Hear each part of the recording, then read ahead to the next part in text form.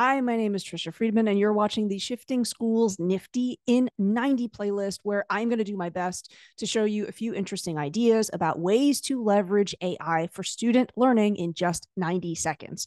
So I want to start by introducing you maybe to a new tool called Goblin Tools. You'll notice at the top of their toolbar, they've got lots of different options to choose from.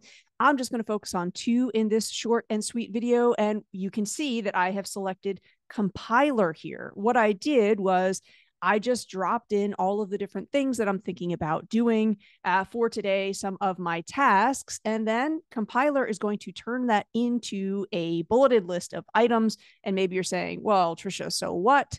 The so what comes once I invite it to bring it over to the magic to-do list, where I've got lots of different customization options here, including I can invite it to give me a best guesstimate in terms of how long each task will take. And then, this is what I love, it can break tasks down into subtasks. So again, this Goblin Tools purports to be about supporting our neurodivergent students for whom executive function skills might not come easily. This is what I think is a really great tool for that.